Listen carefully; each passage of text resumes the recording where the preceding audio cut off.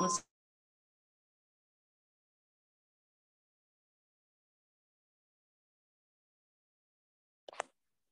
morning. I'm EP0130 and I'm speaking for the motion Hope mission to Mars was the success of humanity.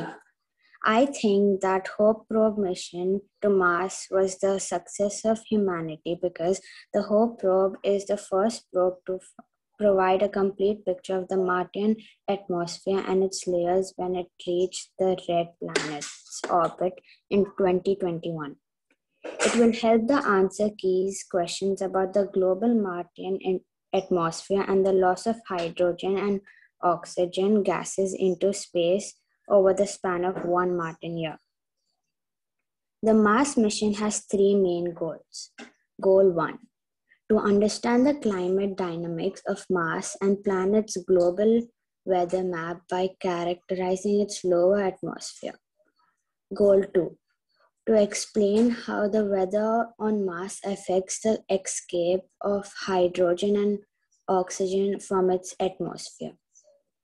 Goal 3, to understand the structure and variability of hydrogen and oxygen in the upper atmosphere. Thank you.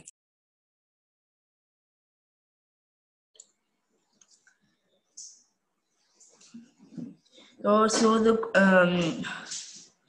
question is that, in your opinion, why do you think that Hope probe was successful? Hope probe took a long time. Hope probe took a long time to reach Mars, and it finally reached Mars in 2021. So I thought I think it's a successful mission because it started 7 years ago and now it's finally done. Okay.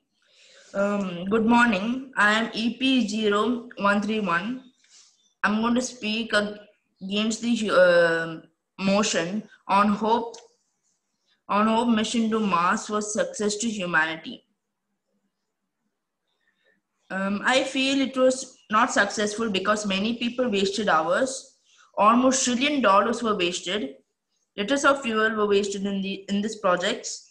There's a suspicion these atoms play a significant role in the ongoing erosion of Mars' atmosphere by the energetic particles that stream away from the sun. If Hope probe goes too fast or too slow, it will either crash on Mars or widely miss its orbit or get lost in deep space.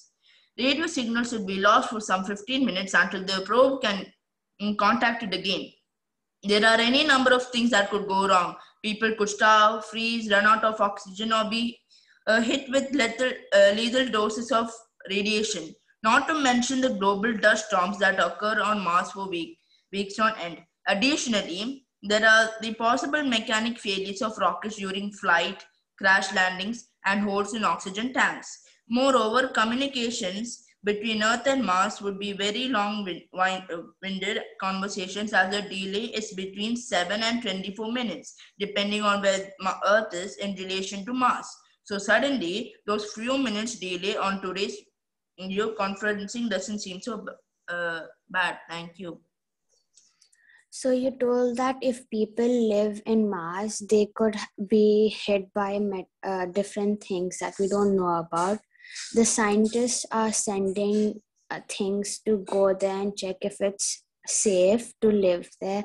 So why do you think the things will still hit the people living there?